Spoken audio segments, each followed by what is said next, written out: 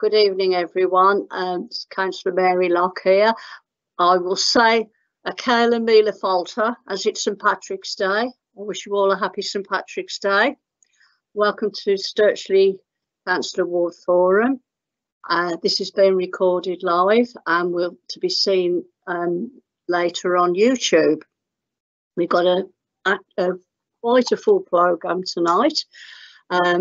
The first person on the agenda is Dino Motti from Public Health, and he's going to give us a COVID update. Over to you, Dino. Thank you, Councillor.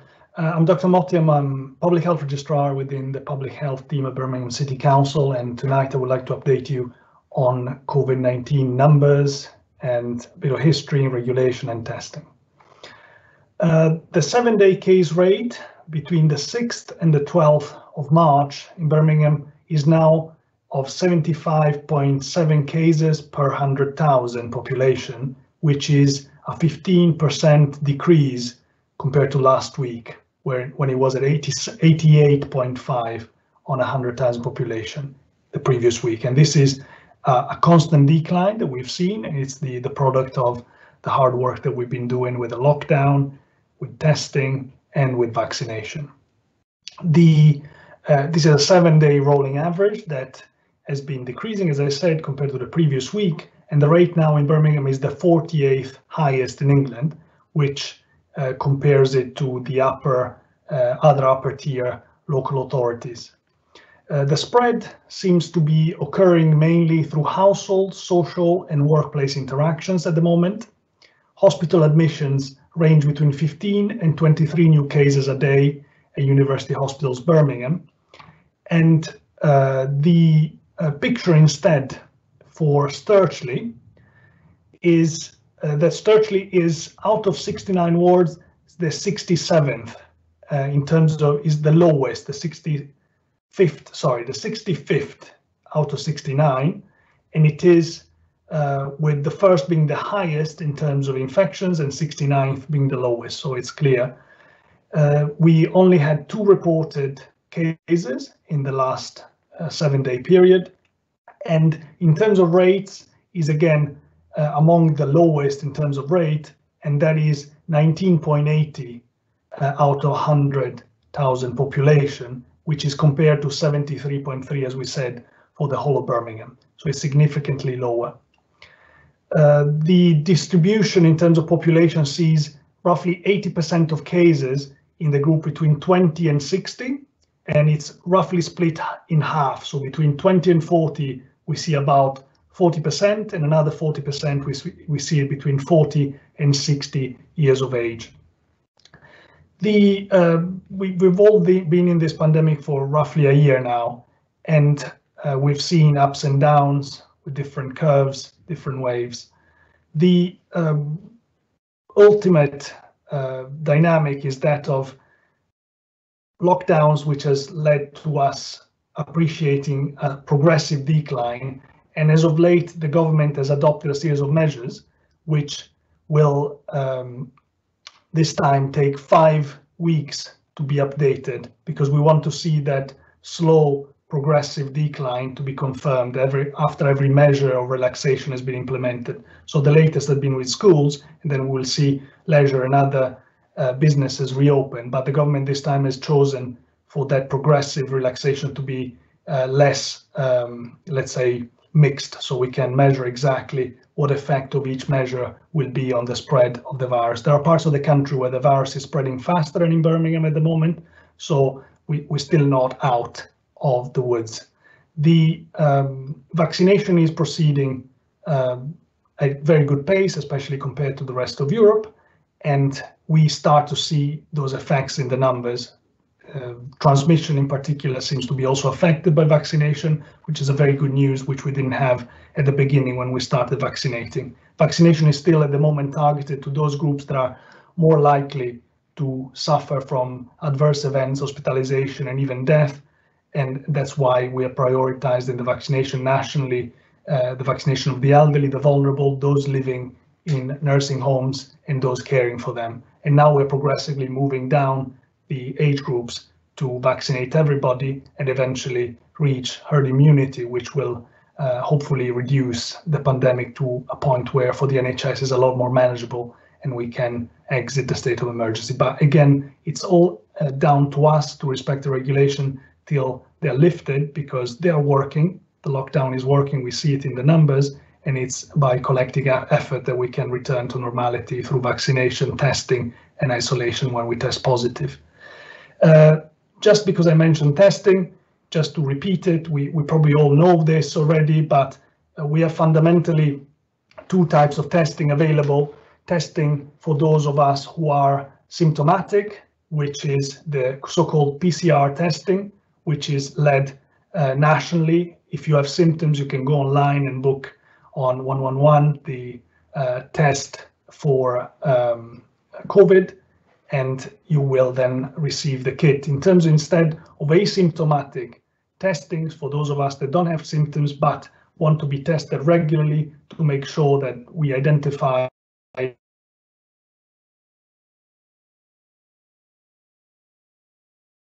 LFT, there are different terms that are being used, acronyms, and that is mainly organized by the council. You can book it online. There are at the moment a number of sites across the city to get these, and it is a way to identify an asymptomatic infection early so that you can go to work if you have to, or maintain your caring responsibility more safely for those that you care for. It is a rapid test that in 30 minutes or so gives you a result, and following which you can be a bit more confident that you are either non-infectious, or if you are, that you can isolate and be safe for those around you. As I was saying, the progressive decline will be staggered, so we will see a beginning of declining cases, which we've seen for now quite a few weeks, which will be followed by a decline in hospitalization, which will then be followed also by a decline in mortality and deaths. And all of these are just due to the fact that there is a cycle, a life cycle of the virus that takes, unfortunately, quite a while to be apparent throughout the chain of events that I just described. So I can say that though the progressive nature of the decline is there, and that we're noticing it in Birmingham and in the West Midlands in general. Otherwise, for Stirchley, the curve is very similar in terms of ethnicity, and other parameters are not dissimilar, apart from the fact that Stirchley is significantly lower in terms of cases and in terms of incidents. And I am here and I'm available for any questions if you may have them.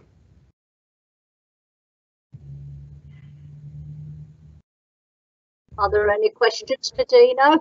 Put them in the chat box on the side of the screen, or if have any questions come in.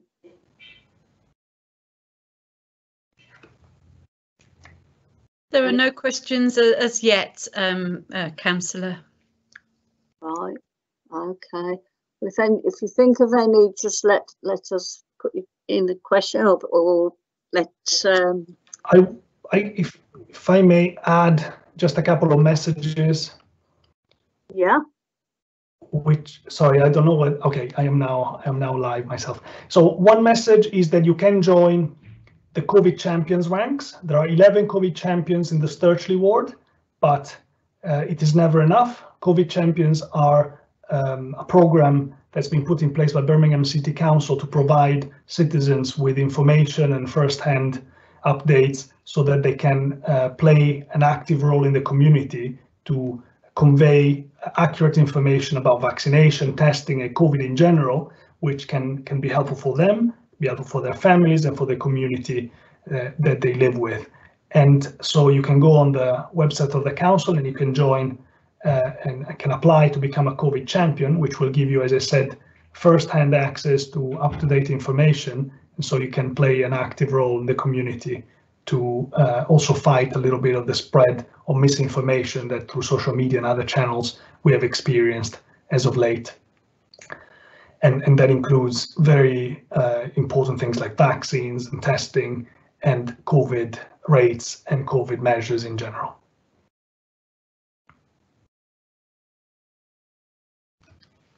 Thank you. That's good, because I do recommend people become COVID champions. I know I am. I disseminate information out to people and organisations in Stirchley ward, and I think it is helpful for people to know. Plus anything that comes out from the cabinet member Paulette Hamilton. That's very good. If you don't mind staying in case there's any questions. We had hoped to have Hamira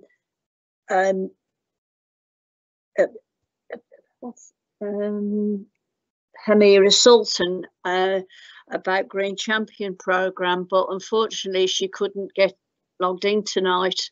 So I've asked if she can be rescheduled for the next Councillor Ward Forum, which will be in May.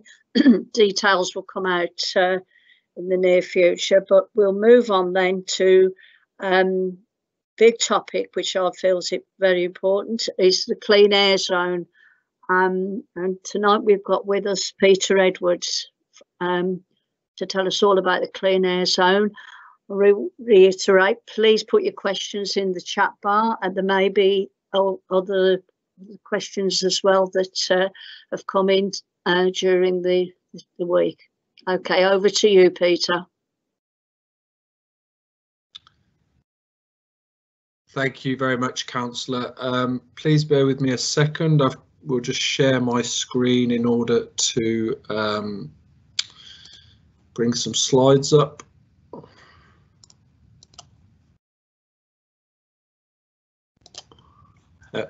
Sorry, I think I was muted there.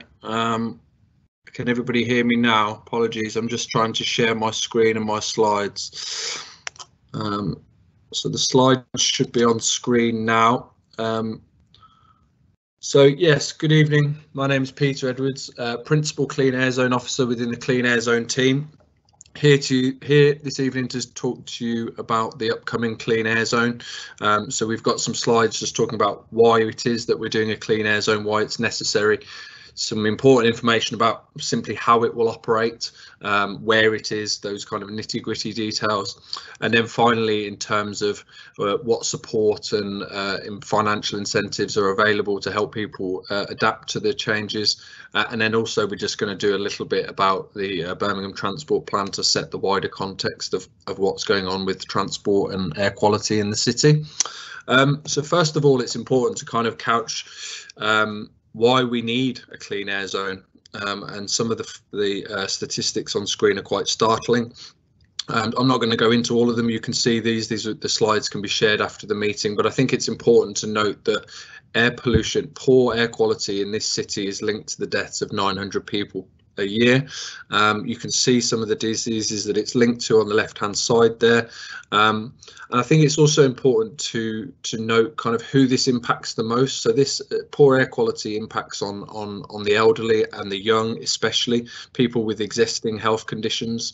So this is a real health emergency in this city. The air quality is not within the legal limits, and in order to combat that, we'll be introducing a clean air zone.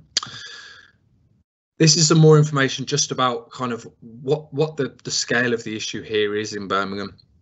So with 2.8 million journeys that are made into Birmingham each day, 50% of those are made by private vehicles, which is quite an inefficient way of moving people when you consider the size of a vehicle and it's carrying one, maybe two people compared to a bus, a train, a tram, or obviously the cleanest and greenest way of travelling, of course, of walking and cycling.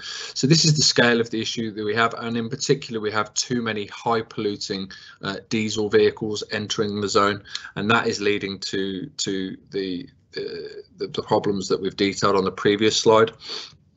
It's also really important to point out that 250,000 car journeys in Birmingham are less than 1 mile. So everyone is very wedded to their cars, but actually these are the sorts of journeys that could be changed to walking and cycling, and that's what we hope to achieve. Part of what we hope to achieve with the Clean Air Zone.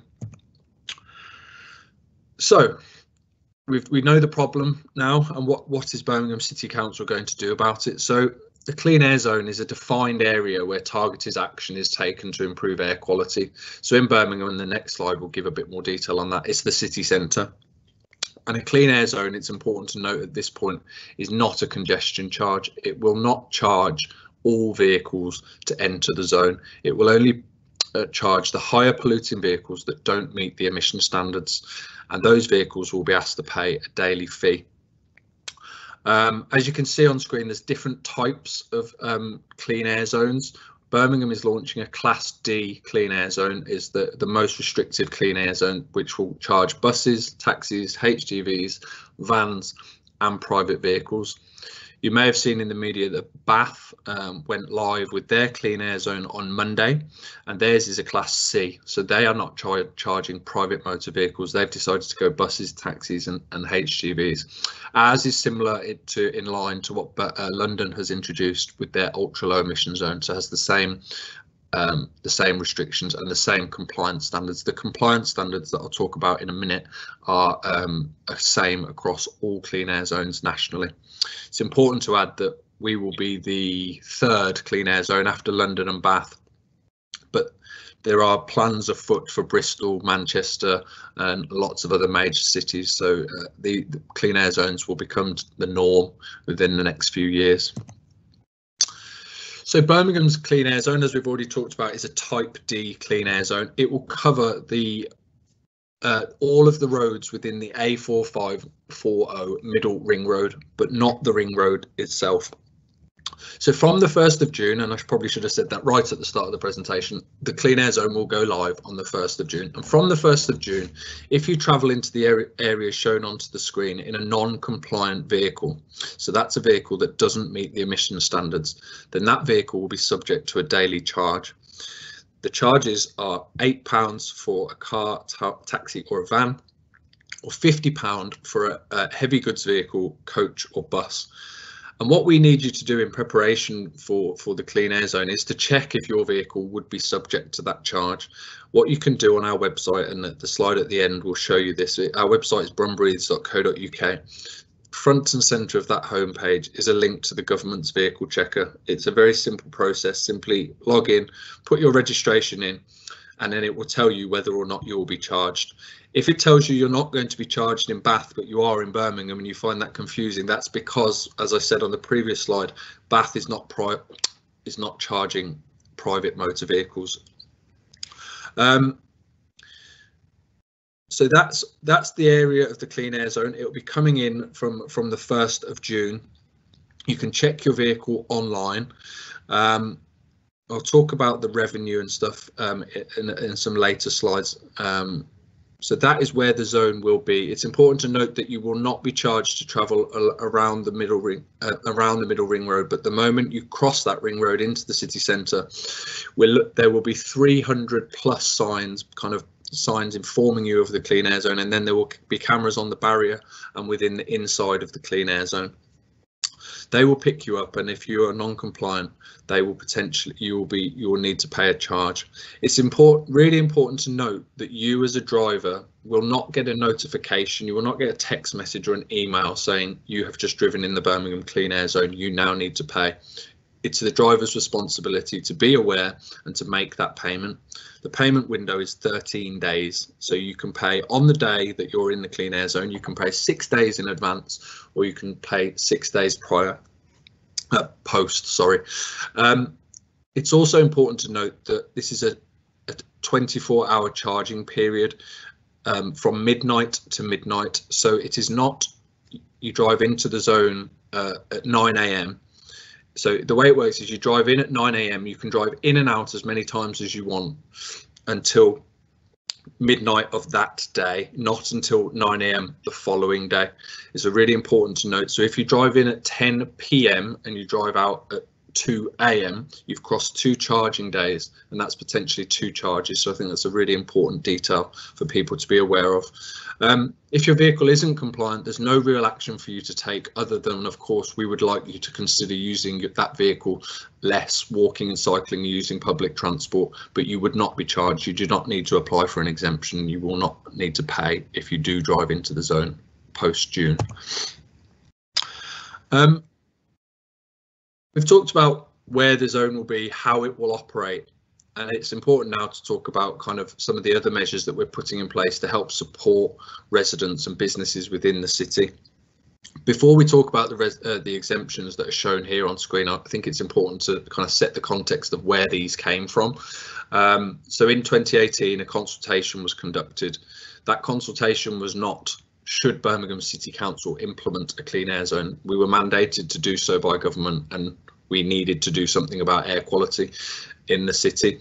That consultation was there to identify how it should work and who should receive the most support. And off the back of that consultation, which received close to, I think, 11,000 responses, a suite of exemptions and financial incentives were set. So on screen, you can see the key ones. I'm not going to talk too much about the residents exemption because I'm guessing that most people in this forum live in Stirchley or don't live in the clean air zone, but residents within the clean air zone, if you've got friends or family, colleagues who live within the clean air zone, they can access up to a 2-year exemption. It's important to know all of these exemptions you have to apply for. They don't happen automatically. You need to come to the Brumbreeds website, submit some information, create an application. We will assess it, and then we will grant you an exemption if you are eligible. The one that is perhaps most relevant to the audience on this call, if you might have commuting into the city centre, is individuals travelling into the clean air zone for work purposes and who earn less than £30,000 a year and work for more than 18 hours a week within the zone. Those people we're calling clean air zone workers. That exemption is for 1 year. So you can apply to us, prove those criteria on screen, then we will grant you a 1-year exemption. Similar with commercial vehicles, with people running business fleets who have fleet vehicles that may not meet the compliance standards, they can also apply for an exemption. The other one is visitors to hospitals, to hospitals and medical centres. So it's Birmingham Children's Hospital, Badger Medical Centre and Bath Row. So these are centres that offer out of hours or emergency services. And if you visit those centres as a patient or dropping somebody off in a non-compliant vehicle, you will be able to be issued with a voucher. And that voucher will give you that charging day off. I would like to go, the reason I went back a step a moment ago was because we seem to have dropped a slide which is about the compliance standards. So I can just talk about that briefly. The most important thing for you to do is to go onto the government vehicle checker and check your vehicle, but the compliance standard is Euro 6 for petrol, so that Euro 6 for diesel, and that is most vehicles from September 2015 onwards, and Euro 4 for petrol, which is 2006 onwards. So you can see that the restrictions are much higher for diesel vehicles because they emit more of the nitrous oxide, which we're trying to reduce. But please just go to the vehicle checker on our website and check your vehicle. That's the most important thing that you can do. In addition to those other exemptions that you can apply for, there's a range of other exemptions for kind of more specialist vehicles. So I'll just run through those quickly. It's important to note that having a blue badge does not give you an exemption from clean air zone charging. However, if you have disabled passenger tax classification for your vehicle, so this is a tax classification that's listed on your V5 logbook because you are in receipt of certain disability benefits, then you can potentially access a national exemption from all clean air zones. So this isn't administered by us, this is a tax classification that you can get from the DVLA. There's information about that on our website. Motorcycles are exempt, and then specialist vehicles such as showman's vehicles, kind of for circuses, emergency services vehicles, gritters, cranes, this sort of thing can access an exemption. Historic vehicles, so over 40 years old. And then finally, community and school transport. So this is your not-for-profit ring and ride type services, so they can also access an exemption. I'll just have a drink, bear with me. Okay, so we talked about the exemptions. The exemptions are there as kind of to give people some breathing space, to give them a bit of time to adapt to the clean air zone coming in when they won't have to pay charges. What we have following on from that is a package of financial incentives that we've secured from central government. You can see those on screen, and again, probably the most relevant to this audience is the scrappage scheme, which will launch in the coming months. We have just recently finished the procurement process for that, and we'll be making an announcement very shortly, whereby people who have a non-compliant vehicle who work in the zone will be able to access a scrappage scheme, and in return for scrapping your non-compliant vehicle, you will be offered two options: either £2,000 off the price of a new compliant vehicle, and it's important to note that it doesn't have to be a brand new vehicle, it just needs to be one that meets the compliance standards, or you can have £2,000 as a mobility credit, and that will be credited to a SWIFT account to be used on public transport, on the public transport network administered by Transport for West Midlands. That scheme is not live yet. The exemptions are live and ready to be applied for today. This scrappage scheme will be ready in the coming months. If you're interested in the scrappage scheme, you can sign up to an expression of interest on our website, and that way you will be notified as soon as that scheme goes live and you'll be able to apply. But if you're going to be eligible for the scrappage scheme, you're likely to be eligible for the exemption. So apply for the exemption, get yourself some breathing space so you wouldn't have to pay the charge until the 1st of June 2022, and then you can explore your options with the scrappage scheme. The other two pots of money, one is to help SMEs in the West Midlands, so small medium enterprises, upgrade their coach and HGV fleets. That pot of money is live for application at the moment. More information on the website.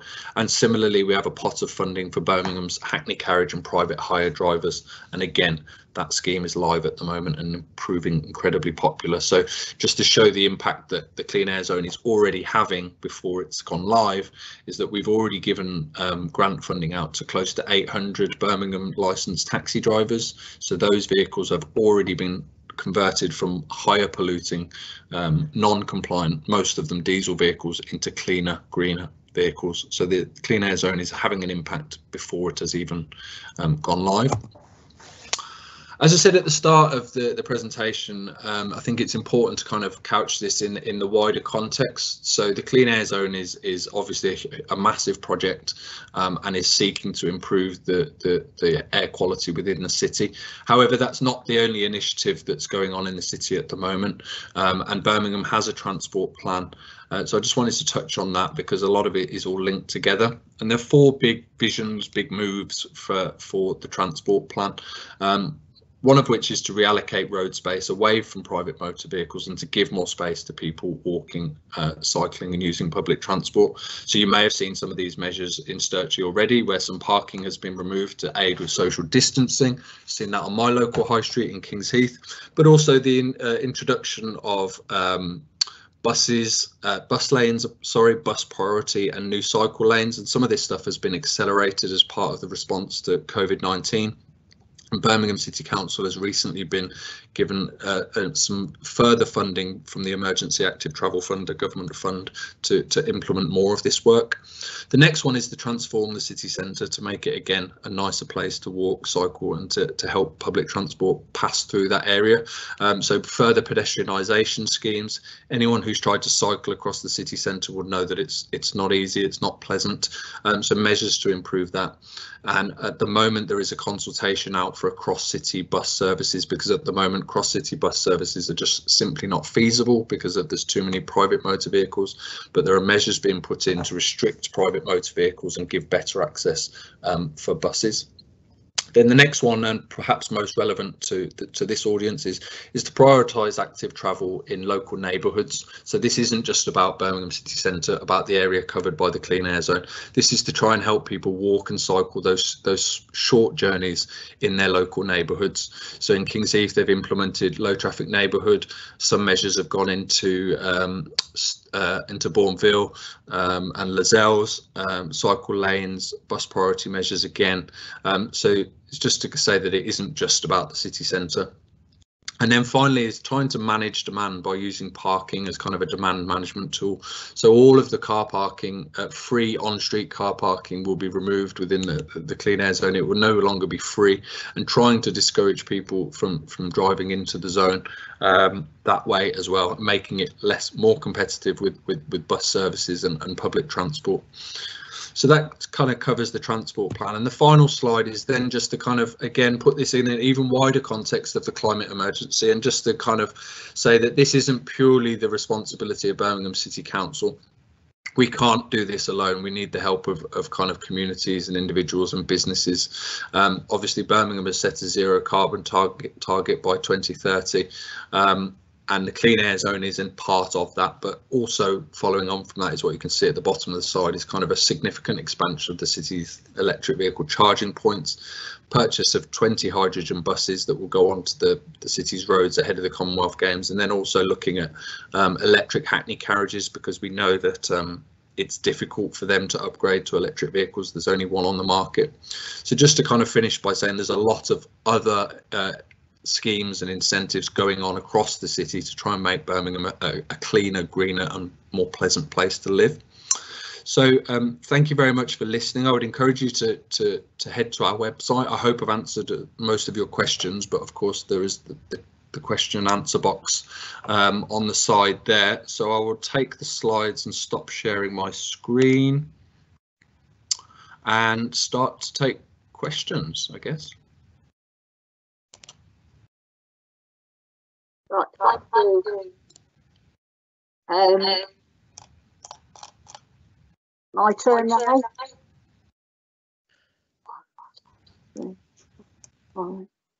Right, thank you. There's a question, anonymous. If the council are reallocating road space, why are they still putting up cyclist dismount signs? E.g. on Pope's Lane? As a cyclist myself, as somebody who cycles myself, I used to cycle to work before we were working from home. Yes, they're I can't answer that question. They're the bane of a cyclist's life. I can't comment on individual schemes. What I would say is that the government, as part of the kind of response to COVID, in quite a big move, has actually published guidance whereby they won't fund schemes that don't meet certain standards, and I would really hope that we start to see the back of cyclist dismount signs. But yeah, I don't know that specific location or that specific scheme. I put a question in. You know, the fine for the clean air zone.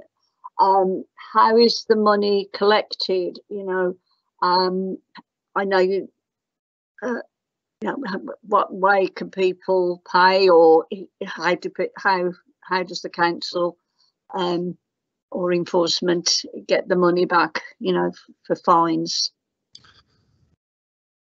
It's a really good question, and for some reason I seem to have lost one key slide, so I'm glad you asked that question, so thank you very much. So yeah, we talked about the fact that motorists wouldn't get a notification, they wouldn't get an email. It's the motorist's responsibility.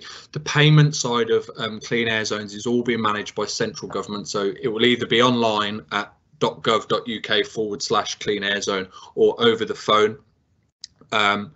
It's really important to note that revenue from the clean air zone is ring fenced to only be allowed to be spent on on sustainable transport measures. So there's been some misinformation about that. The clean air zone is a congestion charge, is a tax to raise funds for the city council. It's written into law that any money that is raised by the clean air zone that Birmingham City Council receives can only be used for schemes such as that pedestrianisation scheme in the city centre and for some of the active travel measures we've already talked about. But it will be collected by central government by their infrastructure, their systems. But thank you for checking that question. I've got another one. I've got another one. If that's the case, to add on to that, there is there are people that don't always have computers and things like that. So I think that has to be added into the equation. And one other, also, I think money needs to be spent on improving the cycle route and along the canals, because the money could be spent there, because I think it would be a good thing. And I'll shut up now because I'm sure there's lots of other people who've got other questions. Councillor, it's Karen here. There's one question which was right at the beginning, which is, what is the plan to deal with the high level of toxic fumes at the corner of Dogpool Lane and Pershore Road by the Dogpool Hotel? I think the one below gives the level. I think must be related to that. Yeah. Do I have to wait? Yeah. Okay. Yeah, I know the junction well. It used to be on my commute to work. It's not a nice junction for pollution, traffic or safety. I'm not aware of a scheme specifically around that junction, as it were, but I think we talked about the bus prioritisation measures, the cycle lanes, the improved infrastructure. The Ray Valley is nearby to help people, and the canal and the Blue Route is not that far away on the Bristol Road. So there are alternatives, and I think what we need to see, and hopefully the clean air zone will deter, is that some of those vehicles travelling from Stirchley, Bourneville, Cottridge, further afield, will simply stop travelling into the city centre because they will be charged, and hopefully those people will use the train, will use the bus, or will cycle. So whilst there isn't a specific scheme for that very junction, all of the measures, the clean air zone and the other measures I talked about in those last couple of slides, should be improving the emissions of the vehicles that are passing through, because there will always be vehicles passing down that main arterial route. But what the clean air zone is seeking to do is to really reduce the number of those vehicles that are higher polluting vehicles in particular. There's another question as well. When can we have a low traffic neighbourhood on Cecil Road if we are prioritising active travel? Again, I used to cycle down Cecil Road and get into constant battles with motorists who turn right into it and unfortunately don't pay any attention to the rules. What I would say is that with the transport plan at the moment, there's a platform called Commonplace, and I can put a link in the chat. I've just put a link to the government vehicle checker in response to the question at 7:19. So that's the link to the government vehicle checker.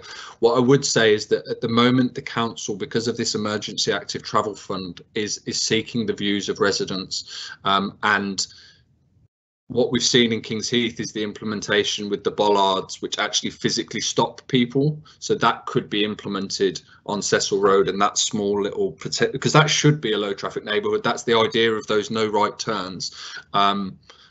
So you can go on that Commonplace platform and make suggestions. It's for walking and cycling. So what do you think would improve it? And the simple one there is to enforce the no right turn off Dad's Lane. It's quite helpful being on a residents forum for an area that I know well. So let me, while we're looking for the next question, let me find the Commonplace platform, and I'll put a link in the chat.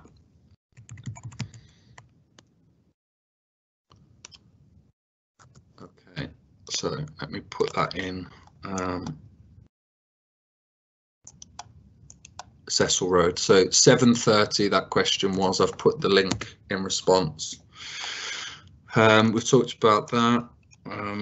Okay, I think that covers all the questions. What about improving cycle routes along the River Ray and the canal? I mean, yeah, absolutely. I think that there are limitations to the Ray Valley and the canal in terms of they're dark, they're unlit, so it's more of a summer exercise.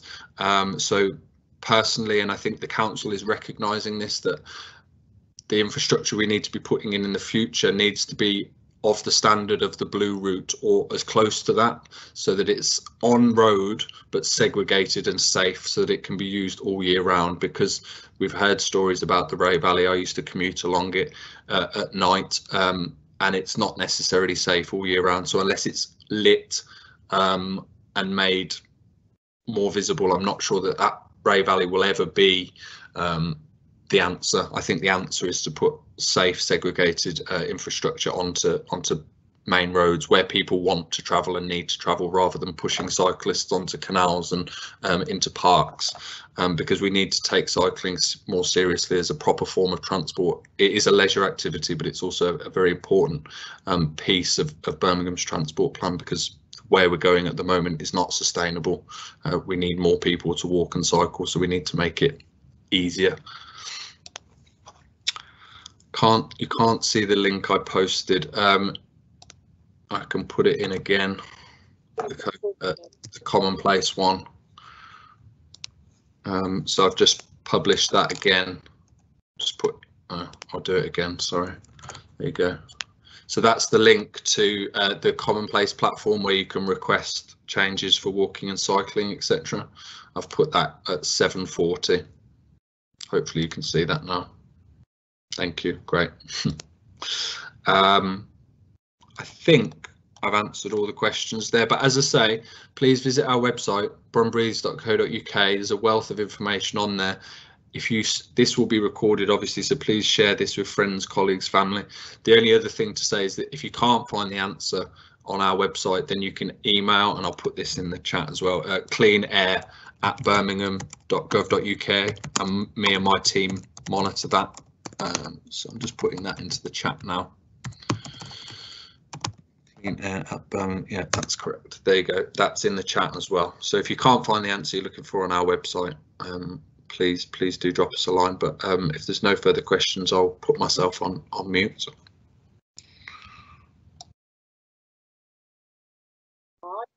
Right, thank you very much for Peter, and please make all your comments that you want.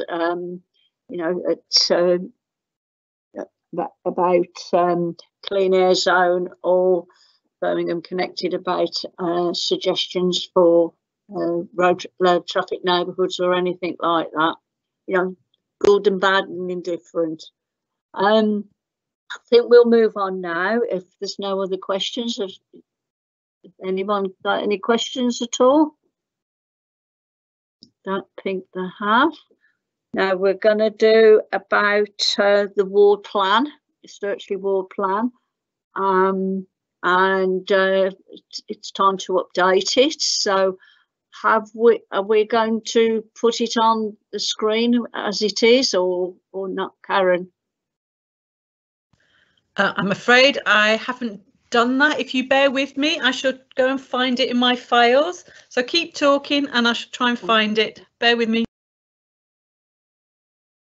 I mean, it's been a busy year, and how things have been, what we've been doing, and what's been progressing in Stirchley. I mean, things have been difficult because of COVID, but there have been improvements on the high street with the new bins and benches, and also in another month or so there's going to be the painting of the railings and bollards, and that is out of the Tesco section 106 monies, and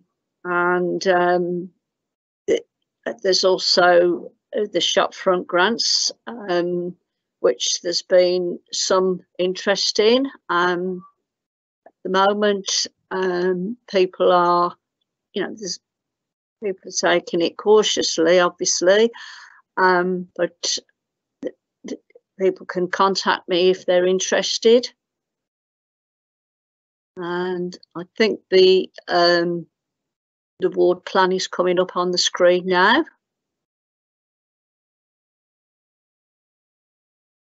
Right. Oh, Karen's getting it up.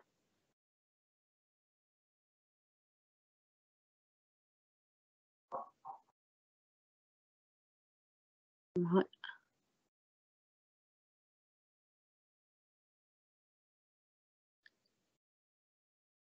I'm hoping that the next meeting we can hold by Microsoft Teams. It will be more interactive, so people can ask questions, and it will be better, and you haven't got to listen to my voice droning on all the evening. But I've got Hanira coming about the Green Champions programme, and also about the Commonwealth Games, and I've got some information about that after we've done the ward plan and my update.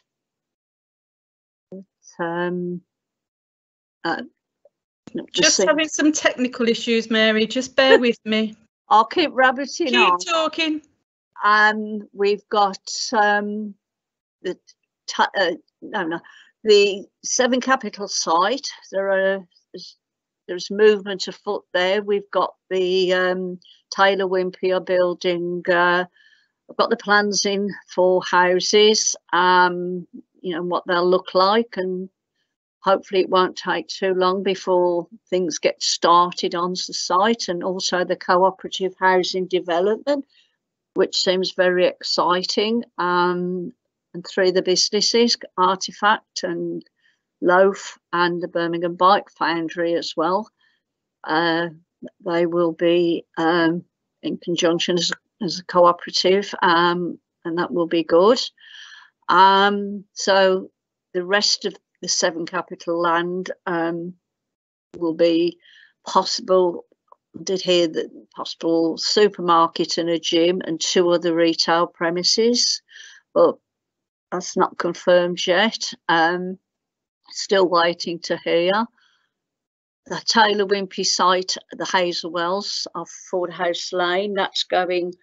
I think they're all completed now, and there's been really, I think it's gone quite well and finished. They finished last year, and I think all the residents are in. So if there's any here tonight, welcome to them.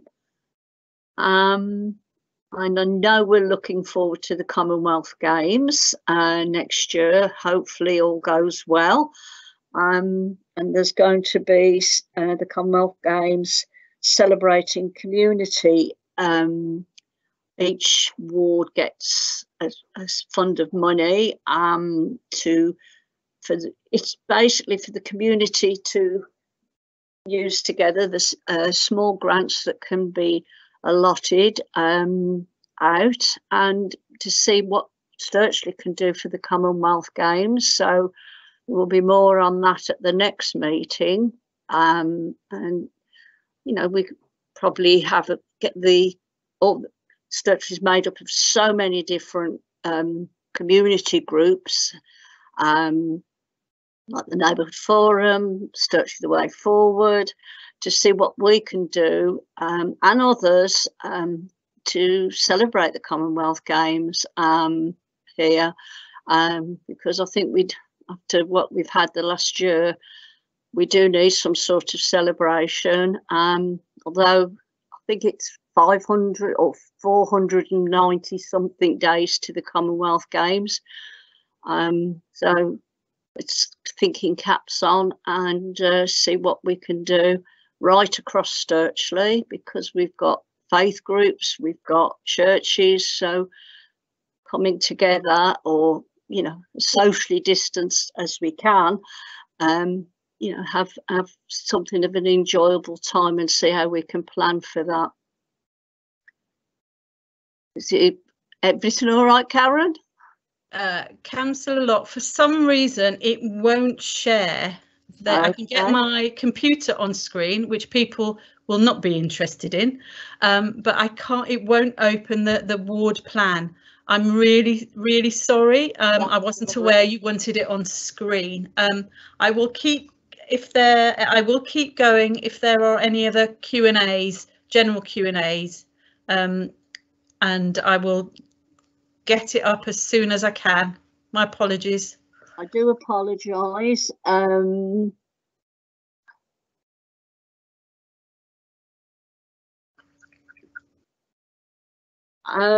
mean, if people have got ideas, I have had some ideas about the ward plan.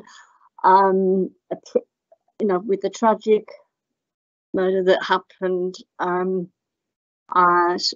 to Sarah Everard, to improve lighting so that women can feel safe coming home at night, and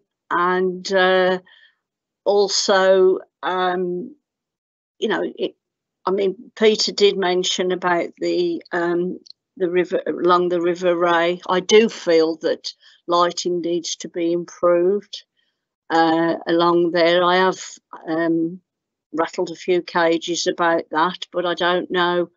I don't think it can be done at the moment. I've been going out for the last 3 or 4 weeks doing litter picking, improving, you know, areas, doing a small section at a time with one other person or two, and obviously spread out very well.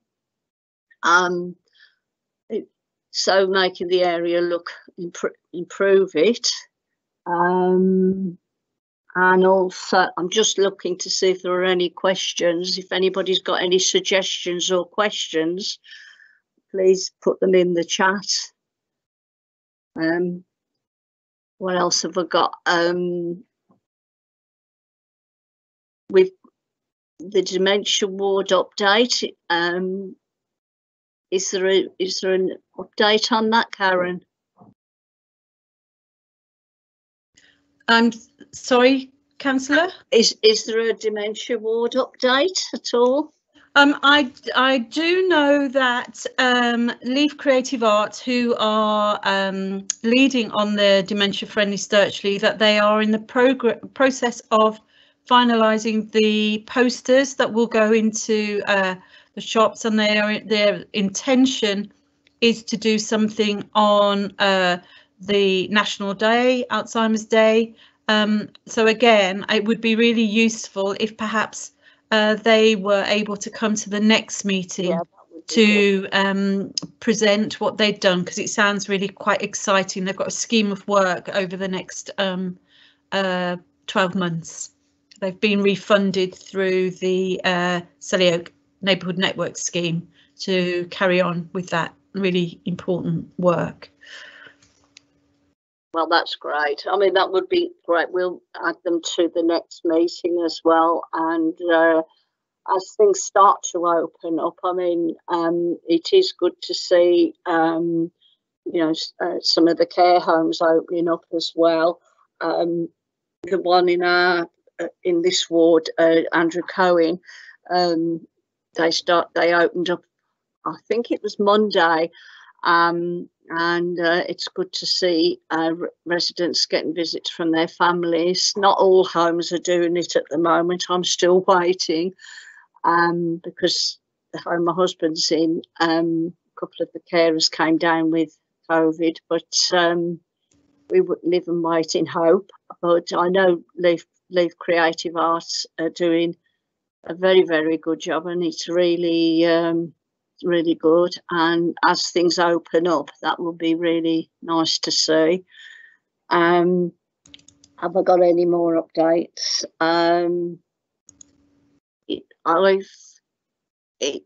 You know, I'm always available. I know I'm not doing I am doing my ward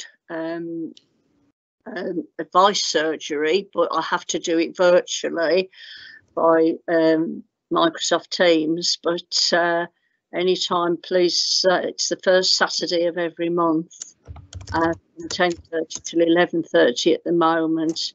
As things start to expand, it will be good to do face to face, but it's too early at the moment. Are there any questions? No. Mary, if it helps, if you would like, I can read out the priorities that you've currently got in your ward plan. If you can, would that help? Yes, it would. Just bear with me then.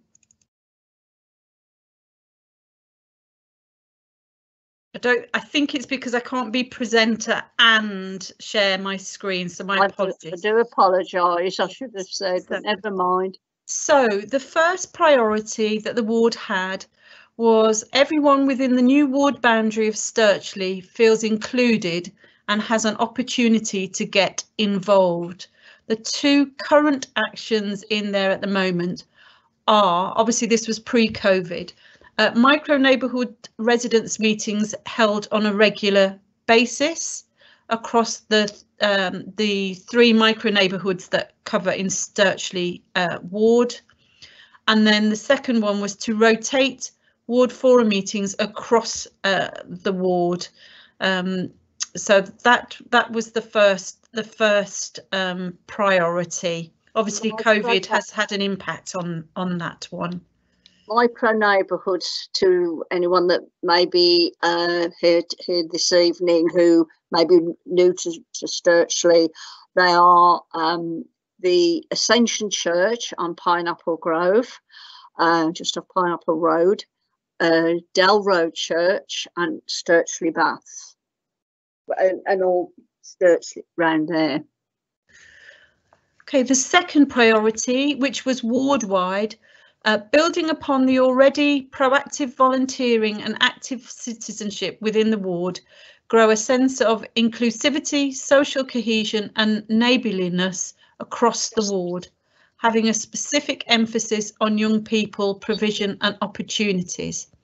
So the first action that was within that was to develop ward recognition and celebration events, which obviously, because of COVID, is going to be very difficult. And then the second one was working towards being the first formally recognised dementia-friendly community in Birmingham as part of the Selly Oak Neighbourhood Network scheme. Obviously, that was written in 2019. As an update, obviously, Stirchley was awarded that status in 2019, and the support work for that has now been handed over to Leaf Creative Arts to continue. So those were the two that were in the actions in the priority 2. Priority 3, which was ward-wide, was a clean and green ward. Again, I suspect some of these will have been impacted by lockdown. But the first one was to develop community litter picks and community graffiti hit squads across the ward. The second action was to support organisations such as Green Stirchley, Stirchley in Bloom and the Fruit and Nut Village in developing greener spaces by the community for the community. The third one was more appropriate street furniture, bins and benches. The fourth one was to reduce fly tipping and litter grot spots. And then the final one in that priority 3 around clean and green was to look to see how Stirchley can become cleaner and greener to improve the environment and air quality. So that was priority 3. Priority 4 was specific to the Pineapple Estate and was the revitalisation of Dad's Lane Community Association and community influence on Camp Hill railway line, with the action being to give support and guidance to local residents and key community stakeholders to redevelop Dad's Lane Community Association as a vibrant community asset for the neighbourhood. And obviously there's been a lot of ongoing support and activity there. The second action was to ensure that local residents are aware of and able to be involved in any future consultations in relation to the Camp Hill railway line, of which I know there have been specific ward forum meetings that have covered that. Priority 5 was for the Cotteridge end of the ward, one of your 3 micro neighbourhoods, ensuring that this new part of the ward is included and networked into any new developments. And that was, again, probably affected by lockdown. The 2 actions were develop council surgeries within the neighbourhood and transport improvement line. And then priority 6, which covered the central Stirchley area, including the High Street, ensure meaningful engagement. It actually still says with the 7 capital development. Obviously, we do know some of that has changed, and developing a positive image for the High Street. The actions within that priority were ensuring community involvement with the future High Street Fund proposal and the positive development of the High Street. The timely rollout of the proposed Section 106 Fund improvements for the High Street, and ensure meaningful dialogue with Severn Capital and the proposed development of their site. So those were the 6 priorities and the actions within them, and possibly need to, we will need to update that. Yeah. And then a final one, just as a reminder, is that now with the ongoing, the forthcoming Commonwealth Games, there will need to be a general priority added in relation to the Commonwealth Games because of the Celebrating Communities grant that is coming. So sorry, I know that's not as good as having it up on the screen. My apologies. We'll have that on next time. Are there any suggestions what people want to add or say, or questions?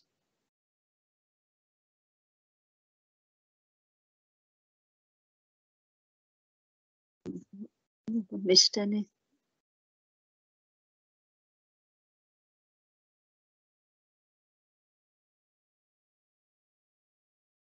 Right, I've got the Neighbourhood Forum would be happy to facilitate discussion about the ward plan at one of our meetings.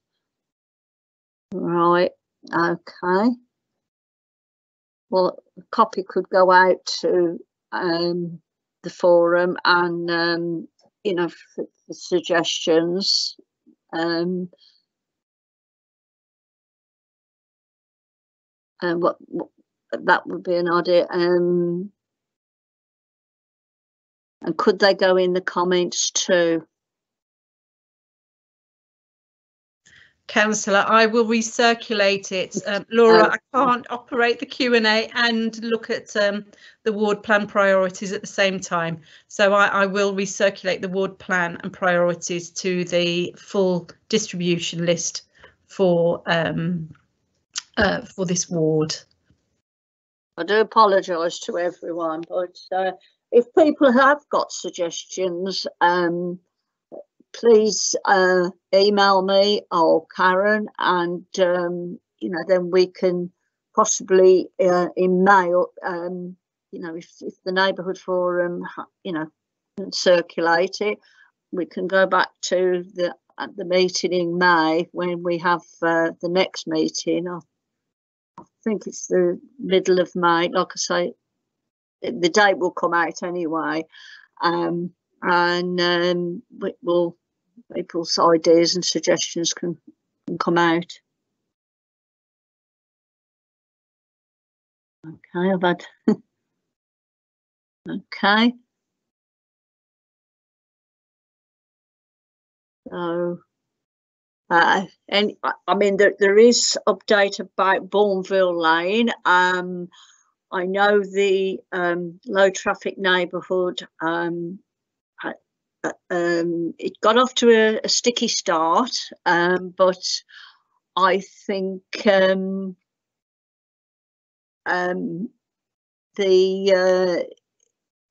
is going to be money spent on Bourneville Lane for the traffic that has been paid for by Cadbury's, or Mondelez as they're called now, and work will begin possibly next month, and you know, because there's been tremendous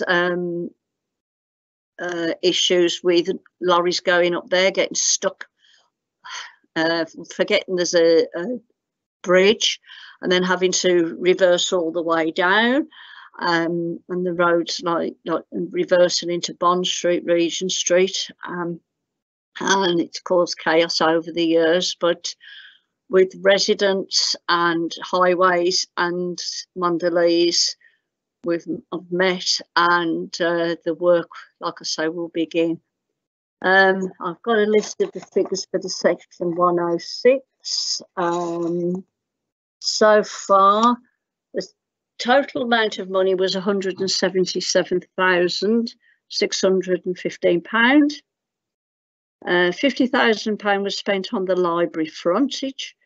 There's money set aside for the bins, benches and cycle hoops and the painting of railings and bollards and the planting of planting. There's money set aside for shopfront grants. At the moment, there's about £40,915 to be allocated, and it's public realm expense. I mean, all the money has to be anything that's spent it has to be sustainable. But there have been ideas, and they've come in. Officers get a look at them and they decide. It's not my decision, it is the officers that decide.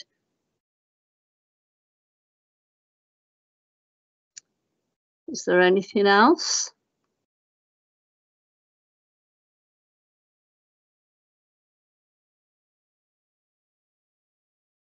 I mean, people, if there are any businesses who are interested in the shopfront grants, I've got the conditioner grant aid I can forward on, and with the procedures what to do. So if people are interested or traders are interested.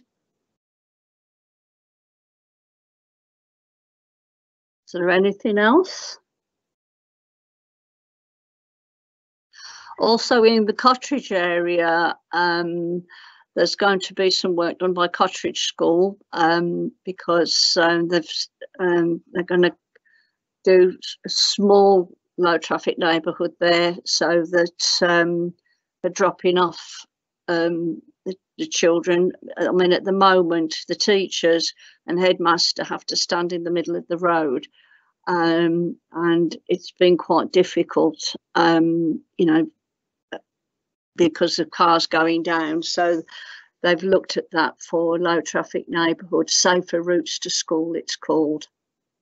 So that is out for consultation with parents, carers and teachers at Cottridge School. So if anybody has a child at Cottridge School and wishes to make comment, please email me and I'll send the details, and the comments need to be in by the 31st of March.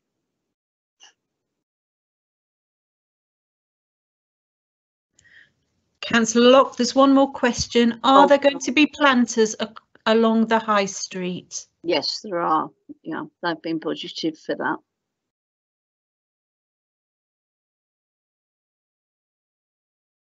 I don't know how many, but the officer will be coming out to relook at it, and in the, I'd say probably April, end of April, beginning of May.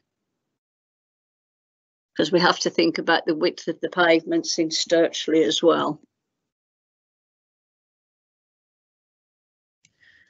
And I've just put another question in, whether the skip will be removed from the pavement in front of the Stirchley carpet shop.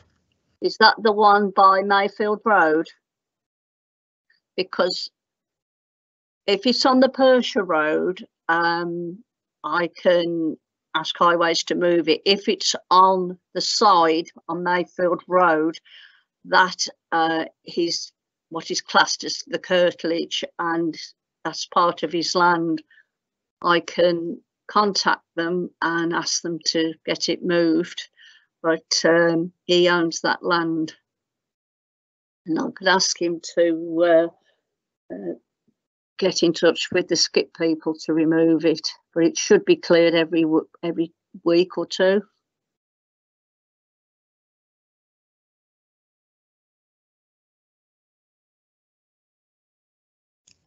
There are no further questions, Councillor Locke. Questions. Well, thank you very much. If you've got anything else you wish to ask, please email me. It's been good.